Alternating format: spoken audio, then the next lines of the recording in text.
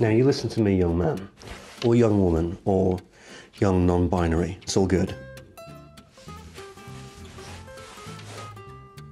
You and I need to have a chat about this.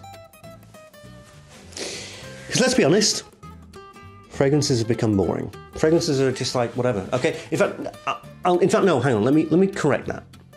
Fragrances in general have become boring. But, I mean, this year has actually been amazing. Some bangers have come out this year. The biggest one that I thought that I'm going to be doing a video later on in the month that's going to be like, you know, top 10 greatest releases of 2023. And there's a lot! There's a lot. Like, props to the fragrance houses for finally trying this year. Well done. Apart from Creed, they're still doing their bloody shenanigans. But I was ready to give it to Gucci Guilty Elixir, the #1 spot. I was ready. I was revving up, and I know I'm going to be buying it soon. And I was like, I'll just give you the freaking throne. I will buy the pedestal off Amazon. I will put you on it, and that will be that. But then, and I'm going to tell the full story here. This gentleman bought a fragrance consultation. It's cheeky, but it's clever. It's actually so freaking clever. Bought a fragrance consultation. Nice chap. And we had a great fragrance consultation. And at the end, nervously, he said to me, can I send you a fragrance? That is so freaking cheeky. And it was very cheeky. You should have thought about it, but you did. But you were so timid and so nervous that I felt sorry for you. And so I went, oh, okay, fine. Now, when he told me that it was this, I went, oh, I've actually heard about this. And he'd also sent me an email previously about it. And look, I get asked to try a lot of different fragrances. I get emailed almost daily with different fragrance houses, mostly clone houses, that are like, do you want to smell my version of Aventus? And I'm like, I don't know, do you want to fuck off and get an original idea? I don't say that. I'm polite, usually. But I was like, okay, fine. This doesn't look like an Aventus clone. This doesn't look like a clone in general. You get points just for that. But I was like, fine, I'll take it. Anyway, and don't worry, this isn't like, he hasn't paid me. No offense to the guy, I don't think he has the kind of money to be making brand deals. I felt as though actually him doing a fragrance consultation with me was, I don't know, I don't think it was out of desperation, but it was like, could just somebody... Look, it's really difficult to start your own fragrance company. It's difficult to start any company. So anyway, I said, all right, fine, send me your fragrance. And let me tell you something. This is the fragrance that you keep asking us for. Okay, what do I mean by that? It's really subtle, what I just said. Right, okay. I know you're tired. I'm tired. We're tired of the fucking clones. The endless repetitive nature of fragrances. It feels like we're in fragrance Groundhog Day right now. Totally understand that. I feel like that.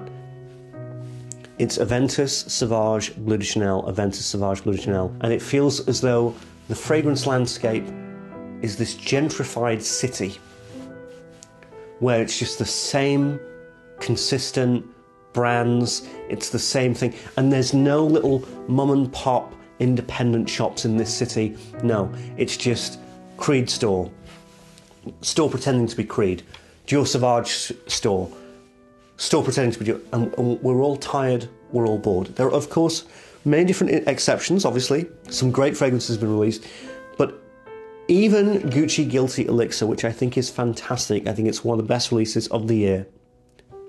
It's kind of a Reflection Man riff, right? It's just kind of a Reflection Man thing.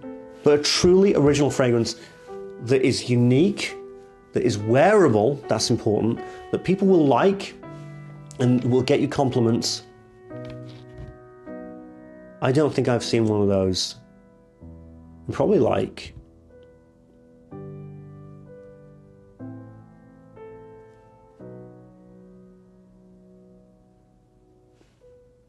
8 years? I actually hadn't really even thought about it. Jesus. Imagine. You're leaving the city. You're tired and sick of the city, with all of the commercialised and gentrified areas of it, with all of the Creed shops, with all of the Dior Sauvage shops, with all of the same thing over and over again. And you decide that you're going to go to the woods. You decide that you're going to go Into the Wild. And it's a bit scary, it's a bit spooky. The dark forest is there, but the dark forest is also quite welcoming. Very green, incredibly mossy. There's grass, and then in the woods, you've also got thyme and rosemary. There's a lot of herbs, there's a lot of earth, and then there's a lot of soil. And then, as you're walking through the woods, you find a washing machine. Like straight up, you find a washing machine. And it's working, the thing's turning, and you're like, what? Like, how does this work? There's no electricity, there's no power bank, you don't know how it's working, you don't know where its energy source is, but you go with it.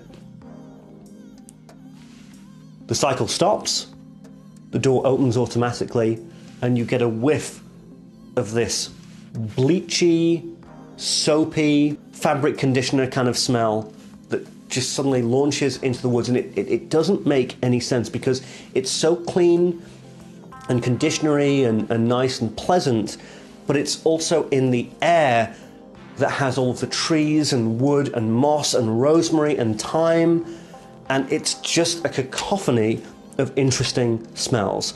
Now, to me, it is probably just hitting spring. So this isn't like a really thick smell, it isn't a really deep smell.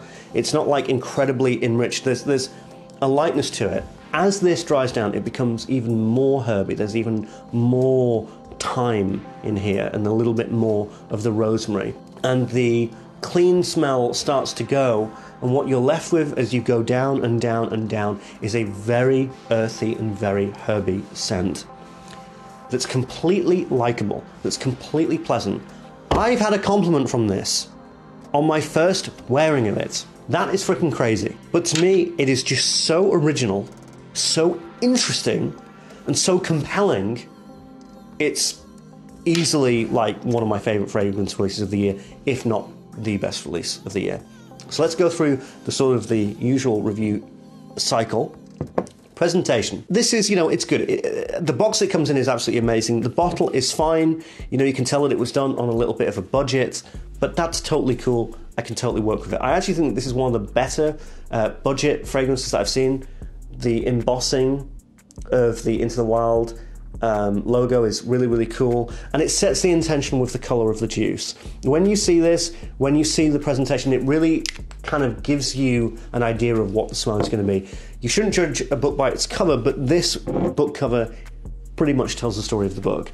So I think that presentation is, I'd say, good.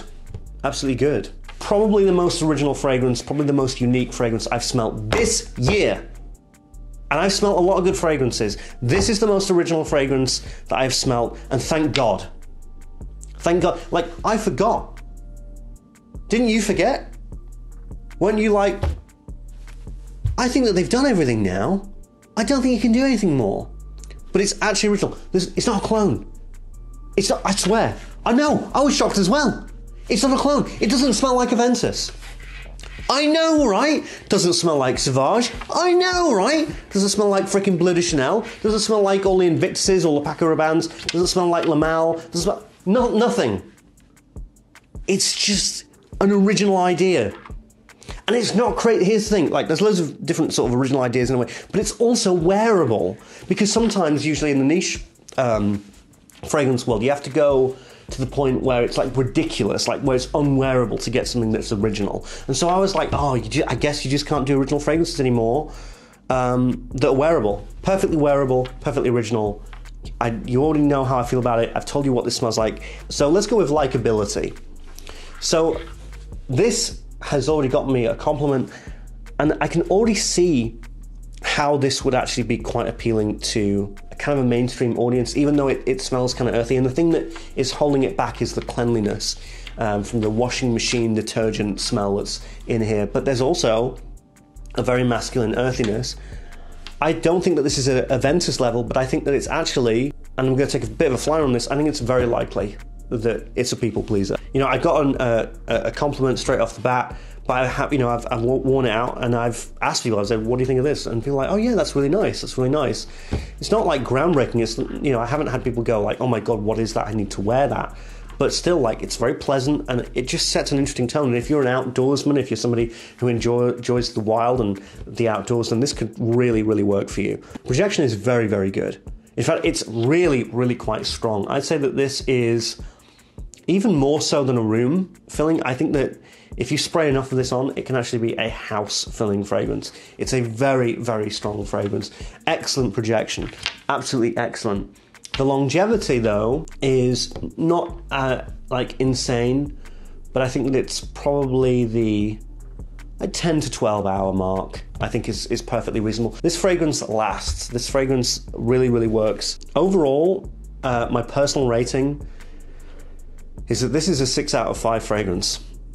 It's one of the most original fragrances I've smelt in years. It's one of the most unique fragrances I've smelt in a long time.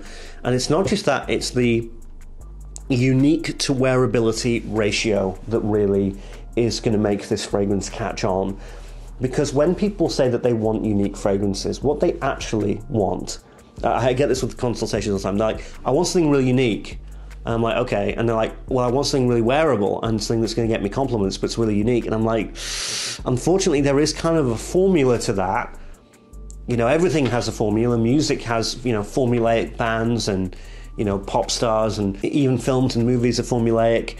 But what you need is every now and then is you need something that's going to be, that has that attains, that goes along with the established formula, but then breaks a few rules along the way to make it more unique and interesting.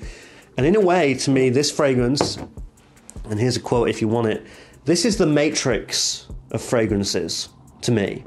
As in, The Matrix was a kick-ass, amazing film, one of the best films of the 90s, loved it, was one of the films that inspired me to become a filmmaker, because it had a formula, had the sort of the classic hero's journey, Joseph Campbell idea, but it had a lot of unique ideas in it that made it more enticing and more interesting. And that, to me, is what Into the Wild does. It does go along with the formula of being clean, most definitely, but it adds so much to it, so much different earthy and woodsy forest elements to it that gives it something unique and interesting to strive for. Anyway, thanks so much. Fragrance consultations start today. They start today and they're going to be running for 12 days. And then that's it until next year, probably July. So if you want a fragrance consultation and you want to pitch me a fragrance, please don't do that, actually. That was quite cheeky. Don't do that to me. It puts me in a bit of an awkward position. Please don't buy fragrance consultations to pitch me fragrances. Thank you so much for watching. And this is one hell of a fragrance. I would highly recommend that you check it out. It's a 6 out of 5 from me. One of, if not the best fragrance releases of the entire year. And I wanted to get this video out soon because, trust me, all the other fragrance reviewers are going to be talking about it. I wanted to get in there first. Right. Thanks so much on the Fragrance Race.